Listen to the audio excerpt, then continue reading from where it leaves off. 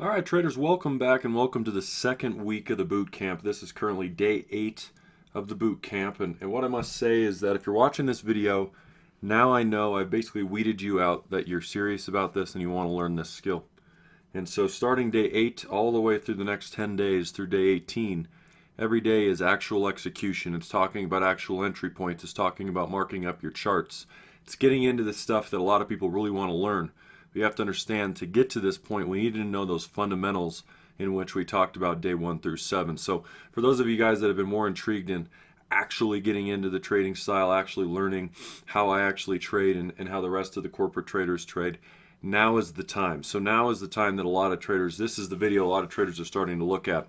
And obviously, once again, if you're watching this video, you definitely, and anybody that's watching this video are my priority. You're the ones that are showing that you're serious about this.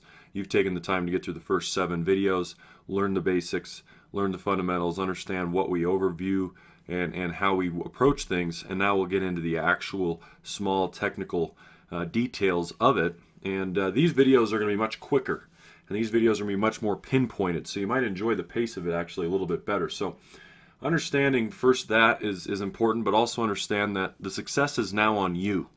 Okay, understand that these concepts can be talked about over and over and over again, and really all I would have to do is just reiterate the points on charts on charts on charts. And that gets kind of old to a point, and obviously we'll do it to an extent, but a lot of the success is now on you. It's going to be more difficult. It's going to be more difficult to understand. It's just going to be more difficult in general. But understand that if you take your time, watch these and go and actually implement it, it's going to help you guys. And so what I'm going to leave you with is just that I don't do much motivation, but a small little motivational section here. There are 2 steps to success: to start and to start doing. Every single one of you that's listening to this as we speak has already started. You're here. So now it's on you to start doing, taking what you're about to learn and implementing. And when you guys can implement, and when you guys can actually get in and start to implement every little process, that is when your success will absolutely catapult. All right, so we're going to learn about structure today and really start to implement how to use structure for position taking, and actually get on MetaTrader 4, hop on the charts, and show you a little bit about my approach to structure. Understand that this video is going to reiterate a lot of the points from the video where we talked about identifying structure, so don't forget that part. And basically we're going to learn to use structure to set up a trade, and we're always going to keep in mind risk reward. And so understand that structure-based trading is only one way to trade at all times. You know, a lot of traders think that structurally is, structure trading and technical analysis based off structure is the only way to do things. The answer is no. We're teaching you this first because structure trading is actually what is basically the icing on the cake when it comes to sequential trading, in which we'll learn all about the extension dip and things in the next couple of videos here. So I want to make sure that you guys have a good sound basis and really good fundamental sort of foundation for structure, so that when we implement sequence, we can utilize both of them. So today's video is going to be a lot less right here structurally on these slides, this PowerPoint, what have you, and more on the chart. But I do want to get through some of these slides real quick before we hit the charts. So here's an example of a picture that you guys have actually already seen. I'm not sure if you recall this, but this is an example of a picture that you guys have already seen, in which you guys were learning in the previous videos how to mark support and resistance, in which you remember that you were marking the lines with a simple horizontal tool, and then you'd go through and color code them basically off of how many hits were in each section, whether those were red or whether those were orange. And then you also implemented the trend lines and understood what trend direction it is. And so in this case, what you will see is that this is a bullish trend, and we're going to talk about real-time opportunities here soon on MetaTrader 4. But what I'm going to talk about is a little bit more hindsight, so you can kind of get the gist of it. And so, at all times, really the important situation that you guys will always be running into is trying to have something called confluence. And confluence is basically trying to put together a couple different reasons for entry all in the same price point. So that may be a trade on structure or a trade on resistance coupled with a trend line. All right, and so this is just a quick example of me drawing a trend line. As you can see, this is our trend line here. and it goes all the way up, same as this one, just a little bit steeper. All right. And so what, the first thing we want to do when we start to mark up our charts, and of course we'll get to MetaTrader 4 in this video, but the first thing we want to do when we mark up our charts is find, our origin point, which is just going to be where you're going to start from. And this is not, there's no right or wrong answer here. You're going to want to make sure that you have enough information in the market. Find the higher, find the low recently so that you can really start to pick up the overall picture. As I always say, the key to success is zooming out at first. Zoom out, zoom out, zoom out, and then scale it in. And so in this example, as you can see, what we first did was draw the trend lines. So once we drew these trend lines, once we got these support and resistance areas, what you're trying to do is you're trying to find the opportunities where you can find an area of support coupled with a trend line. And you're trying your best to do that. And so in this example, in this case, what we did was I left out this area here. And so I'm going to draw this in for you guys and show you guys what my thought process would have been. So as you can see, this area right here had major rejections, and what these rejections were, as you can see in this case, was a massive wick to the upside before it came down and rejected. Did another smaller wick right here. So 2 rejections, 1 and 2, as you can see consistently. And so with these rejections and with these areas, we can start to define in this general zone that this is a level of resistance. Okay, and this is a level of resistance specifically right in here and right in here. And so when this market comes back down, notice that we would have a level of resistance right here. This market comes back down, and what do we notice right away? This trend line, here's our first hit. I actually put 0. Here's our first hit. Here's our second hit, right? Here's our third hit. We have a trend line bounce. We also have a structure bounce right here, okay? This is our structure bounce, all right? So your goal is to put these two things together to start to build a case for entry, all right? And so in structural-based trading, and really with our actual entries, we'll be basing off of sequences. But in structural-based trading, when you're dissecting and analyzing this decision, you're deciding to yourself, should I take this trade based off of these 2 rejection zones because we've come back down into the support level, look left and see what happens. We see that we're bouncing here. What you want to do is you want to figure out, where's the recent lows down into here and where's the recent highs up into here. And you always want to pay attention to that. Why? Because you're looking at your risk versus your reward. In this case, in this picture, would you say we're trying to get long? Obviously, we're in a bullish market. We're buying off of support. We're buying off of a supported trend line. Would you say that the risk reward is at least a 1 to 2, like we talked about way back? Would you say that? As you can see visually, no. And so this trade here is a wash, but the idea of the trade is there. Okay? And so as you can see in this case, I just want to show you the hindsight. When we get into real time, what you're starting to see now in real time is that the market's starting to reject off of these levels. The market's starting to reject off of this trend line. And so the closer you can get to this trend line with a level, the better. And you're trying to couple these together, and you're always targeting a previous structure level, and your stops are always below a previous structure level, over and over again. And this is just very vague because we have full segments on actually entering and stop loss levels and things from sequence. But I want to make sure that you guys understand how we would do that. So if we come over here, again, another picture, and we take a look at how we drew this, here is a great example of a trade setup. Okay, here's a great example of some trade setups. So we first did our horizontal tool. Okay, we find these levels in here.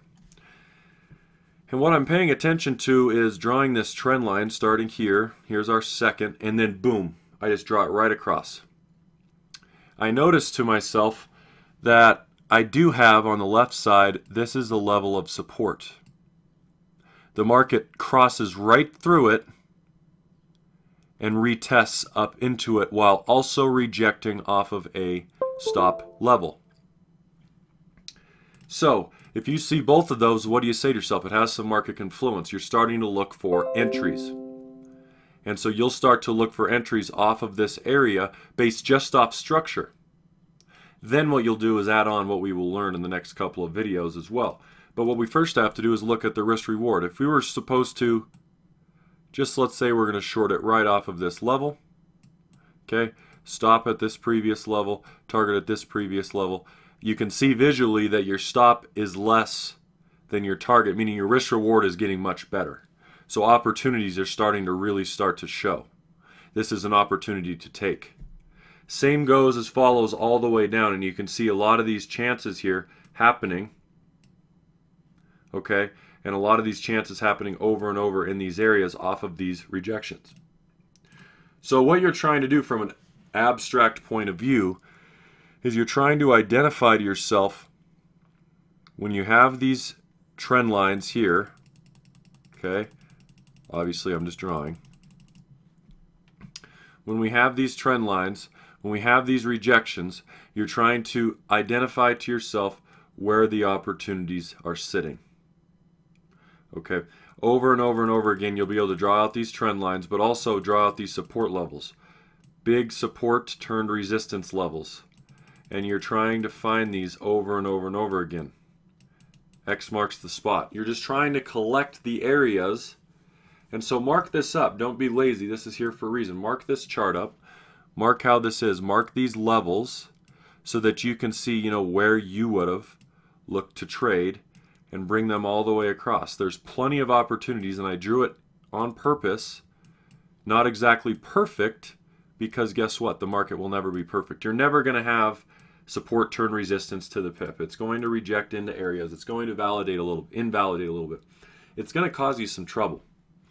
Okay, so just the idea behind it is important that you understand this. Okay, so mark this up, and now for the good part. Let's hop over to the charts. So I'll see you guys on the charts. All right, guys. So I'm back here on the charts, and now this is real time. This is real data. This is, you know, marking the charts now. Now, first thing I want to do is just make sure that you know, everybody's on the right page and everybody's with me here. So when we pop into this at first, what I want you to pay attention to is that we have a couple EMAs. So I want to make sure everybody's on the same track with my EMAs. Now, what I use my EMAs for are very simple. I don't use them for entries. I don't use them for stop loss or targets. I just use them as moving support and resistance. So in the areas where we have multiple EMAs, the market likes to reject off of them, so I like to keep these EMAs. So if you want to copy what I have, we already did the template once, but if you want to copy the EMAs, I have 5 of them. I'll open each of them up real quick. And how you add an EMA is just simply going over here to your navigator and adding your moving averages under your indicators under trend. If you open trend, you'll see moving averages. And so the 5 colors that I have, I'll start at the top here. The first one is a 5 period exponential close yellow. Okay, the period is 5, exponential close yellow. All of them will be exponential close. The only thing that will change is the color and the period. So the yellow is 5. Okay, the 13 is red, exponential close. The 50 is aqua. The white is 200. And the navy is 800. Now obviously you guys can keep whatever colors you want. These are the colors that I use. But these are not going to be used any further than simple support and resistance. So I'm going to show you guys my thought process behind trading a little bit now.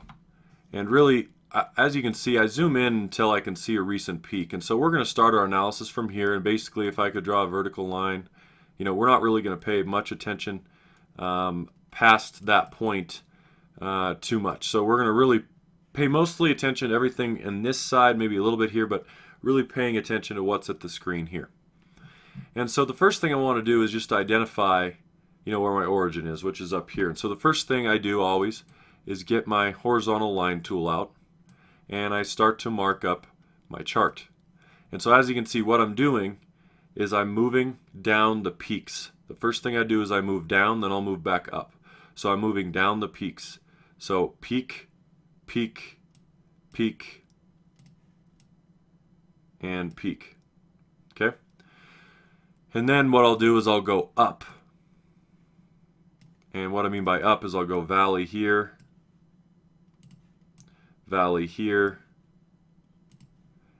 and so on and so forth, okay? So I'm just picking these valleys, and I'm not getting too intricate. Once again, that's the worst part of people's trading. They get too intricate. Now, once I have these levels, as you guys know, I like to color code them. 2 hits or more gets red, 1 hit gets orange, okay? And so what I'm doing right now is I'm just coloring them all. So don't worry about the color yet. What I do is I just color them all. And why I color them all is just, I'll just backtrack. It's just for the sake of time and speed. Because when you're marking up your charts, you don't want to spend all day on the charts. You want to make sure that you can mark up in a timely fashion. And so I start to mark these levels, and these levels are only for me to look for confluence. I'm not trading off of them. As you can see, a lot of these levels, if you look really far left here, they're bouncing as well, so they're important. So this is a really big one for me. This middle one is definitely red. All right, that middle one's definitely red, and this guy's definitely orange. So then what I do after I just mark all my lines, as you can see, I'm not as intricate as people might expect. I just like to open it up and visualize things. Once I've done so, what I do is I'll go to the bottom and I'll just work my way to the top. This first one I see it hits once, so I'm going to switch it to orange. Okay. The second one I see it hits once, so I'm going to switch this one to orange. The third one, as I talked about, 1, 2, 3, 4, 5, 6. I mean, we're obviously red. This one is more than three times as well. This one is actually looks to be only about once, so I'll switch this one to orange. Up here once. These top two look orange as well. So as you can see, in the middle there is kind of where our zone is, where there's more price. All right. And then the second thing I want to do is I want to first look at with trend lines, with trend lines first. What is my trend right now? My trend is clearly going down. So the first thing I'm going to do is look with trend, and we're trading with the trend on these trend lines at first. So what I'll do is I'll wick to wick the trend line here. So I have it. Okay, that's with trend, and then from my peak here, I'll start to wick these as well. Okay, and as you can see, there's a plethora of chances for me to do this, and this is where people struggle because they don't know how far to do it. So really, I'm actually just going to overlap that. I'm just going to leave that as one line. It's really all I see that I like. And then what I do is I do counter trend lines. Okay, counter trend lines. And so the first one that I really see is right here. Okay, and what I'm doing with these counter trend lines is I'm just making sure that I can see, and these ones actually are this one's probably not as useful as I would expect, but I'm just seeing what the market is breaking, what it's giving me. As you can see, current market price in this pair is getting a little more chunked up here. And I'll also just mark a couple of these. And as you can see, for the sake of time, what do I mark up? I mark up typically more so around where current price is, because that's where the money's at. So now that I've marked up a couple lines, I have my support, I have my resistance. It's color coded. I know the trend is bearish. If I know the trend is bearish, I will typically be looking only to short at any time. And so once again, this is only based off structure. So the hard part about this is that we actually will not be trading ever solely based off structure. But these are really good opportunities to find, because then if you can find a sequence off of it, it's game over. And so what I notice, where was the strongest support or resistant level? It was this one in the middle. The market came down, held, rejected through, or it broke through, and then it rejected. This trend line came up and it rejected. This trend line came down and it's now rejected. Where do you think I'm looking at taking a potential trade? Right here, current money. Current money. And so in this area is where I'm looking at. And so then what you do, very simple, we see the rejection. We've started to see it, is you're looking at your entry zones on these rejection levels. Current price with stops above these market highs with targets into the next level of structure. Currently your stop would be about 1 to 1. So you'd probably want to wait, or you'd want to target deeper structure levels, which is this one is further down. Okay, so as you can see, when I mark it, I'm marking first the support and resistance lines, and I'm color coding it. Then I'm looking at the trend lines, and this is all I'm bringing together in the structure. From there, we will add on sequence, in which actually that's what we'll do in tomorrow's video. So you're going to be adding on sequence so that you can then understand what the market's doing and how it's doing it. So sequence is of the utmost importance.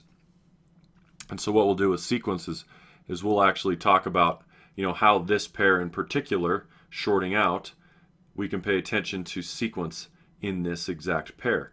And this is going to help us to understand what we're doing in the current market. So I marked this one up today with intention of tomorrow's video to continue to mark it up so you can kind of see what we're talking about and what we're doing.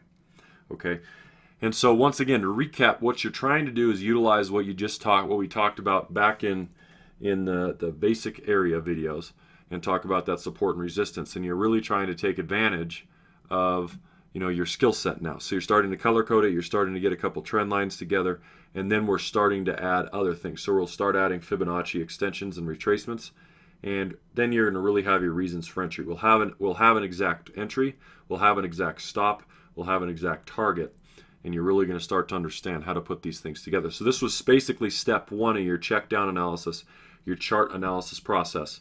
So I'll see you guys back here in day 9 for some sequence.